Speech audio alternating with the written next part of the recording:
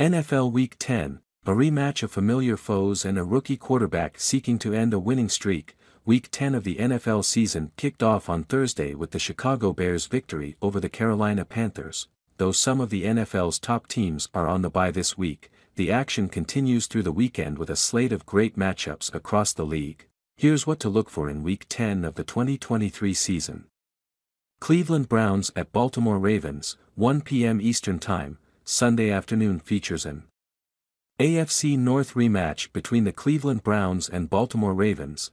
The familiar foes faced off back in Week 4 when Baltimore took home an emphatic 28-3 victory. However, the Browns had to play without their starting quarterback Deshaun Watson, who suffered a rotator cuff strain in late September. Watson